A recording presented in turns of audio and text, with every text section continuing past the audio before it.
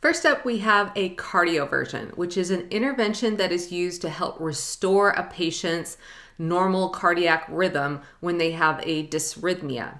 And we have electrical cardioversion and chemical cardioversion. So with electrical cardioversion, we are using external electric shocks to help restore that rhythm. So defibrillation is the use of electrical cardioversion in an emergency. And just as a reminder, we would defibrillate VFib as well as pulseless VTAC. Then we have chemical cardioversion, which is the use of medications to help restore that patient's cardiac rhythm. Examples of these medications include adenosine as well as procainamide. And as a side note, with adenosine, when you administer that, there is a brief period of asystole that occurs after administration that is normal and expected with this medication.